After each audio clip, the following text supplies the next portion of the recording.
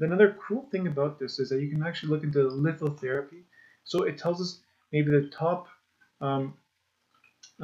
different rocks that maybe would help to kind of more energize us overall, in a sense, or they'll build up our energy versus ones that might stress our energy. So the last 10 on the list, if we look all the way down kind of here, these last 10 with the higher coefficients, these are more draining in energy to us, so we can give that to a patient they can take home and kind of avoid those rocks. And the top kind of around 3 with the lowest coefficients, those would be most ideal for us to kind of have around as they can build our energy.